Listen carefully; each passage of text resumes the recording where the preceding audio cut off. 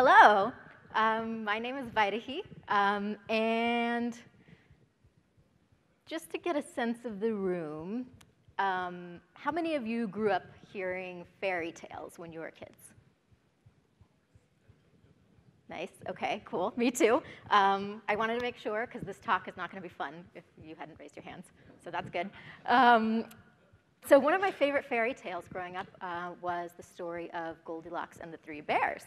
How many of you are familiar with that fairy tale? Cool. I see a couple people who didn't raise their hands. So very, very quickly, Goldilocks and the Three Bears is it's a fairy tale where a girl named Goldilocks breaks into a house, and it happens to be the house of three bears, and the entire story is her basically like rummaging through all their stuff and using it. Like she lies down in their beds and eats their porridge, and the Papa Bear's porridge is like too hot, and the Mama Bear's porridge is too cold, and then it turns out the baby bear's porridge is like just right. So the whole story is her like trying to find the just right thing, which I kind of did a little bit of research on Goldilocks and the Three Bears, and it turns out the story that we're the most familiar with was written in 1837, which is like 150-year-old story. It's quite old.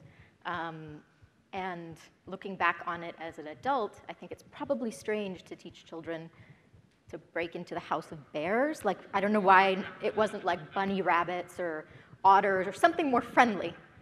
Bears are not friendly, but that's okay. But anyways, in researching this, I got to thinking, and it made me wonder what this fairy tale would be like if we did a modern-day retelling of it. So that's what we're going to do today. But modern-day Goldilocks is over the whole breaking into people's houses, bears' houses, and using all their stuff. Modern-day Goldilocks, she does something a little bit different. Modern-day Goldilocks is a Rails developer. Because of course she is. So Goldilocks has started her first dev job. And it's super, super exciting because she didn't used to be a programmer, and she's still amazed that people pay her to write code. It's kind of an unfathomable concept to her. So her first dev job, she loves what she does because she gets to write amazing code. She thinks it's amazing.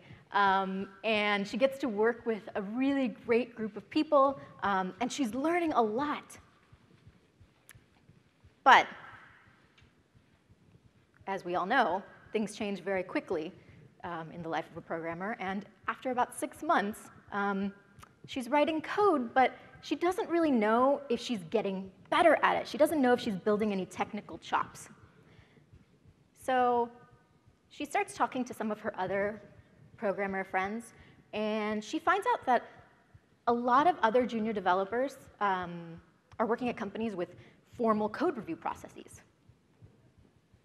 Well, that's weird. We don't really have that at my company.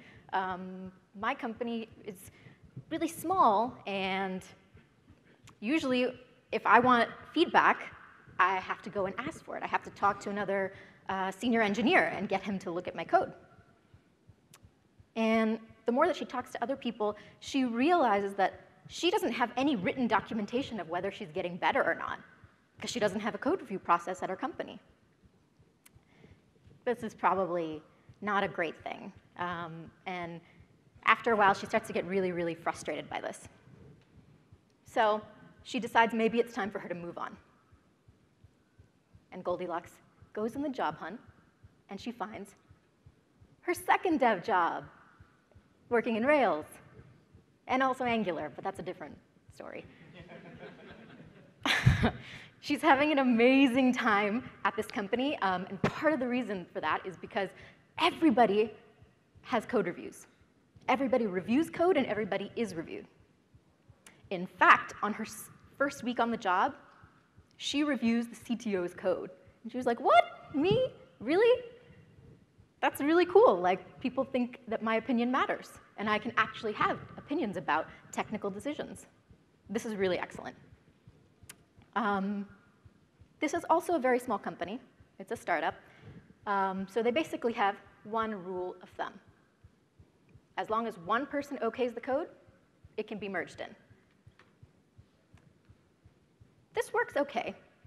Code gets merged in, and the team is really productive. However, Goldilocks does know that there are some drawbacks to this. Sometimes the code reviews kind of devolve into like long strings of comments. Sometimes they're having discussions about hash rockets and whether or not we should use them, which she feels like maybe we shouldn't do in code reviews. Sometimes they're discussing things like syntax. So she goes ahead and she's like, OK, we're going to implement Rubocop, because we shouldn't talk about these things. So it's not perfect, but it's a start. So that's good. And nothing terrible has happened, really, until one day. So Goldilocks is working on an amazing feature. She's been working on it for 2 weeks. And she finally creates this amazing, massive pull request. And it gets okayed by 2 other developers on the team. And it gets merged in. And she breathes a sigh of relief. And she's like, OK, I'm going to go get coffee. I'll be back. She comes back 20 minutes later to find that there's a slight problem. And when I say slight problem, I mean it's like a fire, because all of staging has gone down. And everybody's like, what happened, Goldilocks? What did you do? Well, I don't know. You guys looked at the review. You guys reviewed my pull request. I don't know what I did. But Goldilocks, not to be deterred, she's going to fight this fire. She takes a look at her pull request, her massive pull request. And it turns out that she did some bad copy pasta. And she has 2 files that are named the same, 2 controller files. And one of them is blank and was supposed to be deleted. And it didn't get deleted. And now the entire app has come crashing down because she has 2 conflicting files. The thing is, nobody caught this during review. So, oh no.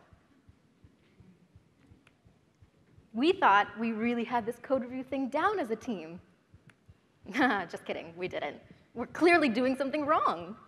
And this gets Goldilocks thinking, OK, there must be a better way of doing code reviews. Right? Right? So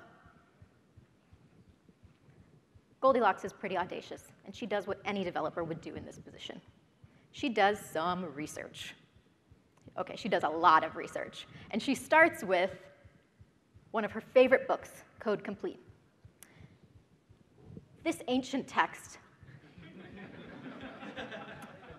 dates back to the year 1993 and was written by Steve McConnell.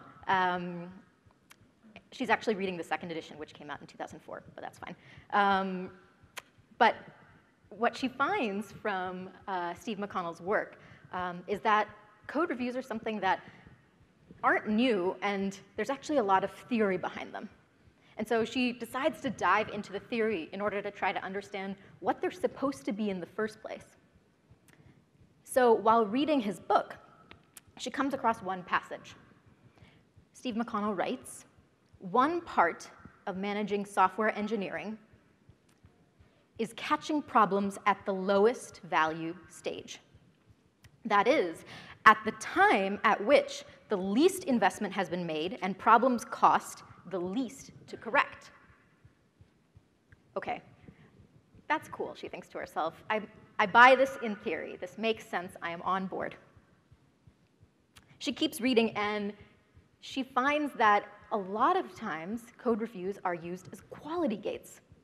That is to say, gates to make sure that after periodic testing and periodic review, only code that improves our product, improves our project and code base, is what's getting allowed through the gates and nothing else. OK, but our quality gates, my team's quality gates, they're not really functioning as gates. They kind of feel like formalities, maybe. how did that bug get through code review? She keeps reading. And she finds that there's something called the collective ownership of construction. And that's kind of like the cornerstone of where code reviews came from. Studies have found that the collective ownership of construction has a lot of benefits, 3 main ones. First is that, oh, that's a crazy thought bubble. Ignore that. The first is that multiple sets of eyes on a code base always lead to better quality code. Another benefit is that if somebody leaves the team, you have fewer fires to fight, less impact because more people have seen the code, so even if someone leaves, someone else can pick it up. And the third is that those defect correction cycles, the cycles of debugging and fixing what's wrong with our code, those cycles happen a lot faster because it's not just that one person knows what the bug is. It's not just that one person knows where to start. Many people have worked with this code. That's a great added benefit. And it turns out that there are also 3 types of code reviews. Steve McConnell's book talks about this in depth, but the 3 types of code reviews still are seen in software development practices today. In fact, some of you might use them on your teams. The first is something called inspections. Inspections actually date back to a team at IBM, which was led by a guy named Michael Fagan. And he started doing inspections on his team. And when he saw them working so well internally, he started sharing them with the rest of the community. And what an inspection is kind of like a really intense code review process. The focus is on defect detection, not correction.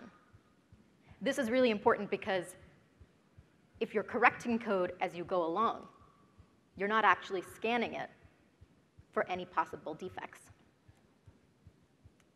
A core part of what inspections are having a checklist of what you're looking for and having roles for all the people involved.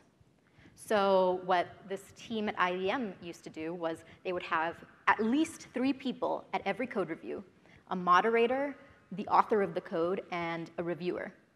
And all 3 of them knew what their role was. And they all came into this meeting with a checklist, knowing what they were going to look for in the code review process.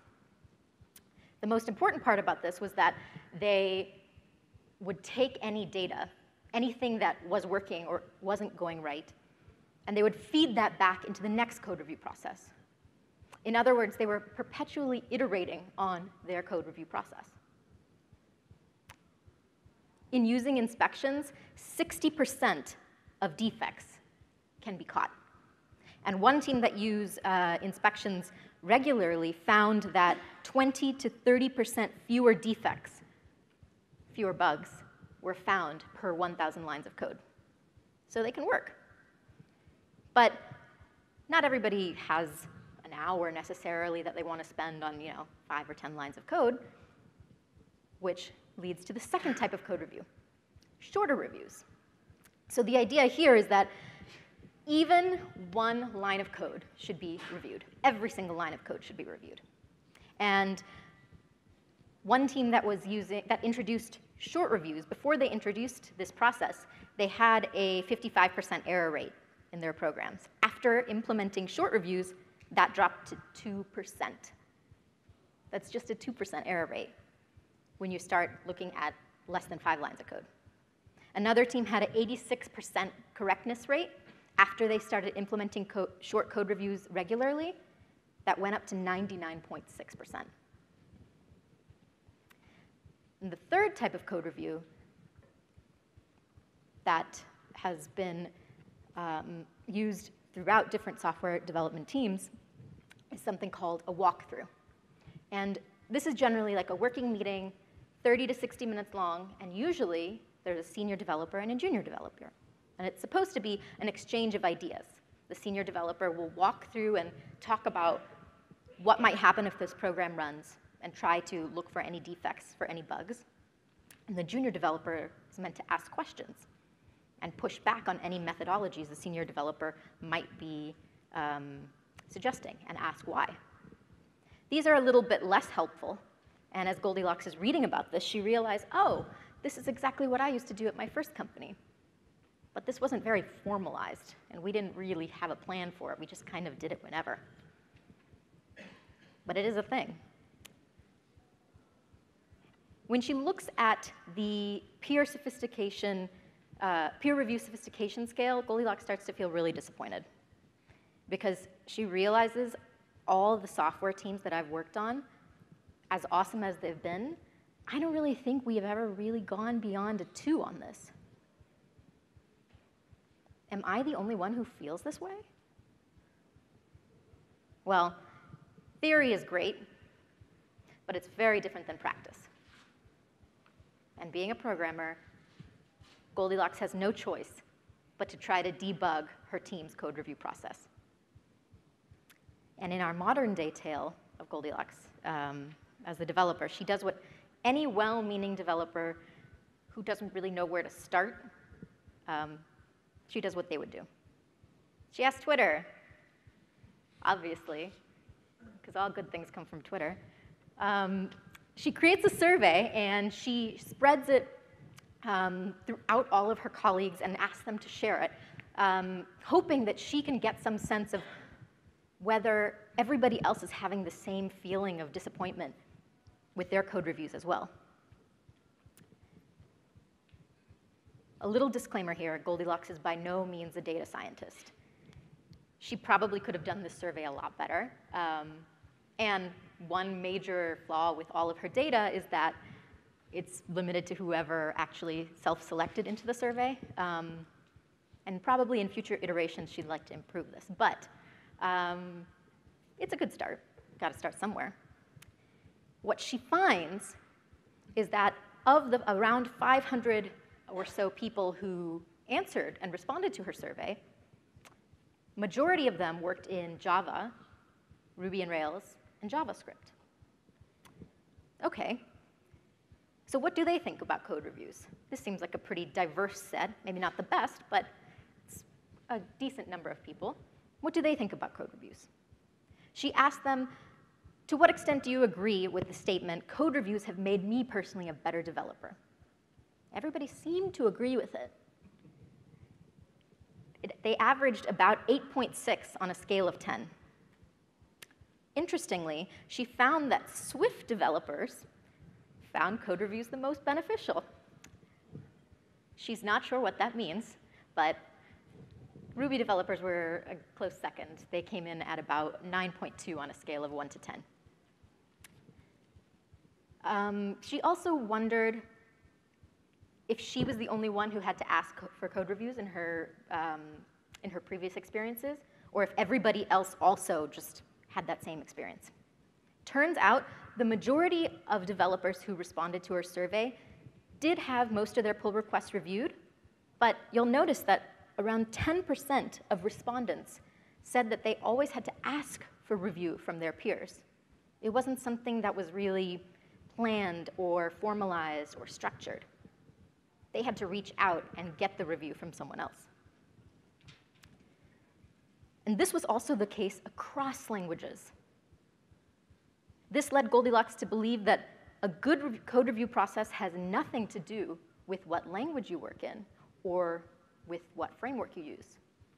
And it has everything to do with your team and how you carry out your code reviews.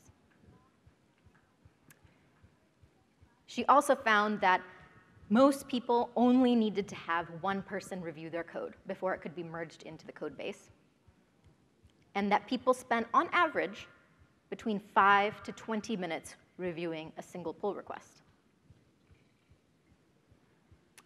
But they sometimes had to wait an hour or a day, and maybe even a week, in rare cases, for their code to be reviewed and merged into the code base. And it seemed like a lot of people were doing reviews, but based on their responses, not that many people were super thrilled with how they were doing them.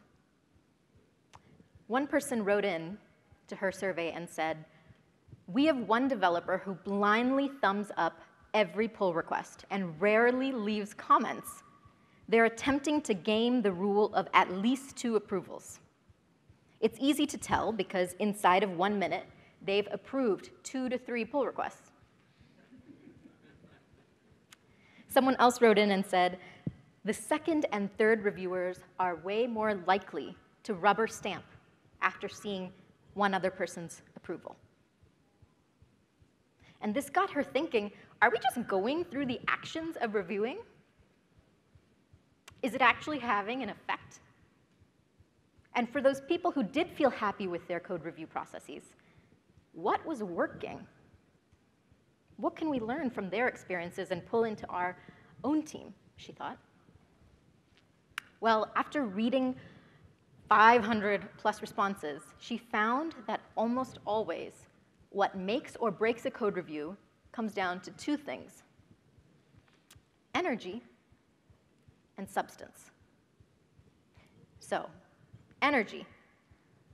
What that really means is who is doing the review and how much time are they spending on it. She found that it's not just the act of doing a code review that matters. It's equally about who is doing them and how much weight they carry on the team. Someone wrote in and said, "Everyone on the team should receive equal review. I feel like it's so common for senior people to get feedback because people assume they can do no wrong." They totally can. And they might want feedback. Junior people get nitpicked to death, and we should remember that people's self-esteem is likely to be affected. Remember that they're being vulnerable. This really sat with Goldilocks, and she thought about it. She found somebody else who wrote in that code reviews need to be acknowledged as a first-class citizen in a dev team, and they need to be thought of as a legitimate activity that need time and effort. Overall, the overarching themes that she found were that big commits, large pull requests with no context made for a really poor code review experience. The same went for unequal reviews. If junior developers were getting reviewed and never doing the reviewing, or if they were never getting to see what senior developers were working on, they generally walked away from those teams feeling pretty disheartened. And overall, developers who felt that their code review process was lacking generally pointed to the fact that either management or the team lead or somebody at the upper echelons could not justify code reviews being a first-class citizen. They were always treated as less than important and not worth actual time. Okay, but what about substance? Well, when we talk about substance, what we mean is what exactly is somebody doing while reviewing, and what are they saying, and how are they doing it? Even if everybody on the team is reviewing code, what they're doing as a reviewer really matters. And Goldilocks found some interesting data, which was she noticed a lot of people were using the phrase nitpick. She did a quick find in file and found that over 5% of the people who responded actually referred to or associated the word nitpick with their code review process, which probably says a lot. Someone wrote in and said that you should review the code, not the person. Let tools handle styling changes for you so that you don't have to spend time with that. Another person wrote in and said, if I ever find myself going back and forth on something via comments, I'll just ping the other person and ask them to pair. Sometimes in my team, it's just really hard to talk to someone. And another person wrote in and said, sometimes on my team, there's trolling of code, and we haven't implemented any kind of code of conduct. There were some interesting themes that came out of all of these responses when it came to substance, which is that code reviews that devolved into tons and tons of comments that were nitpicky and focused on tiny details really should have probably been pulled out into conversations. It probably means that you just need to talk to someone on your team and have a conversation or a discussion with everyone else. A huge, huge gripe for developers is that style and syntax end up being major pain points in code reviews. Someone wrote in and said, most of our code reviews all turn into huge discussions about what to name a variable. It turns into correction rather than defect detection as what code reviews should have been. It's what they originally, the theory behind them was to be. Rather than style and syntax being the focus, if content and semantics were what people focused on, developers ended up feeling like their review process was actually helpful and making them better engineers. The biggest one, though, was code reviews that were very egotistical and not empathetic. This goes for both the person doing the reviewing and the person being reviewed.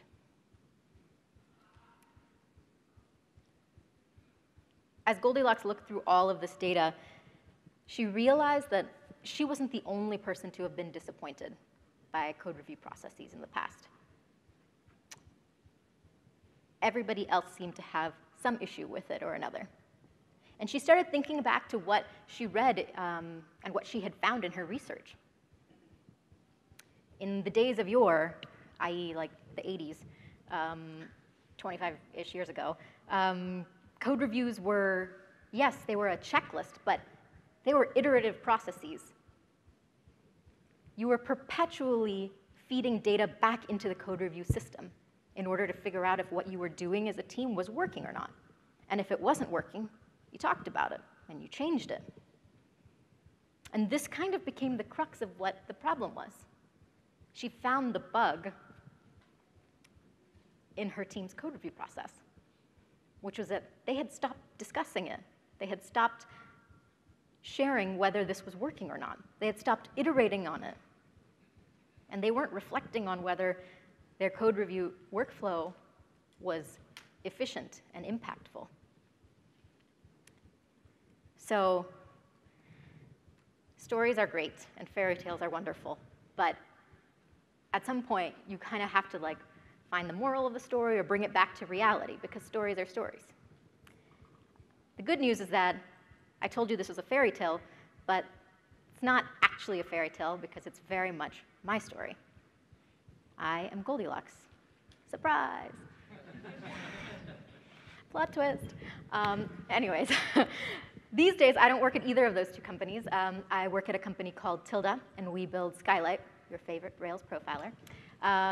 And because this isn't a fairy tale, it's real life, the truth is I don't actually know if we have our code review process right. But what I do know is that we're still talking about it.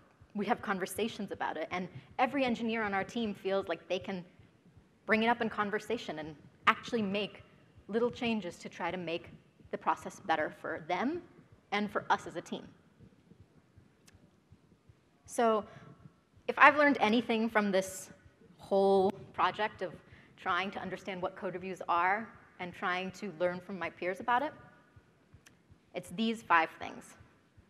First, to err is human, and we are all human. So we should review everyone, and everyone should be reviewed. Second, it really, really helps your teammates if you can be concise and give context.